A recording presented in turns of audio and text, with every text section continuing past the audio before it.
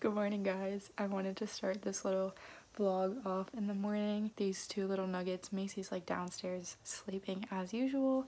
These two nuggets always like to come in my room in the morning, and Maui always loves to play. She's always ready to go. She'll bring me her ball in my room, and I don't really have anywhere to throw it for you, but she still brings it back.